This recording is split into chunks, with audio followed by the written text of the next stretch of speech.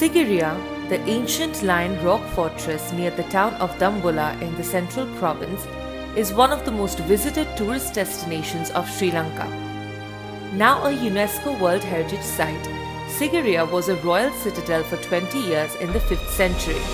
Stark and forbidden, haunted by an epic story of murder and betrayal attributed to the Sri Lankan King Kasyapa, who found hiding here after killing his father, King Dhatusena, more fruitful than meeting the wrath of the people who loved the old king more than him.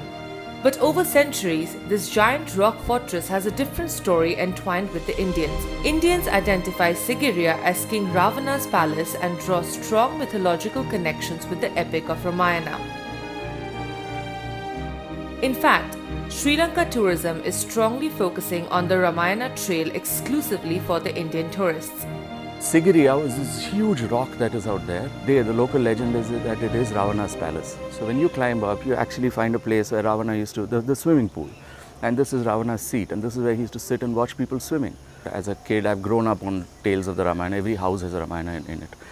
So you hear about how Ravana took Sita out and how Sri Ram went out there and how he stopped there and the fight and Hanuman and the burning of the Lanka and so on and so forth. But now this is fascinating that you take people out there and say, go and see these places the way they are. The forest where Hanuman started burning, the Ashok Vatika in the Ramayana, where the grass is still black, I mean it never grows green. I don't know for what reason, whether it's myth, whether it's legend or not. But in this part of the world, legend, myth and reality all merge together. Nearly 50 sites in Sri Lanka which can be related to Ramayana. Of that, about nearly 14 to 15 sites can be accessible by road. So those are the places that are we can sort of relate when it comes to Ramayana story for the Indians who are coming not only from India, the Indians origins who are settled in different parts of the world. Sri Lanka Tourism is also in touch with India Tourism for mutual cooperation to develop the circuit. We are combining Ramayana and Buddhist trail together, so creating a kind of a win-win thing. In fact, we are working with our Ministry of Tourism of Sri Lanka is working together with Ministry of Tourism with India on this.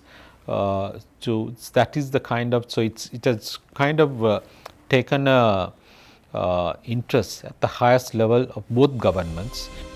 It is worth a trek up to the top of the rock fortress to observe the breathtaking landscape from such a high altitude purely from an adventure point of view, as well as for those who may not connect with or know about Ramayana that much. This is our first station here in Sigiriya. So far I like it very much. Nice landscape, nice view. Very ancient history. It's a wonderful country with wonderful flowers and trees and wonderful landscape. Climbing here, it's really exhausting and the weather is really hot here.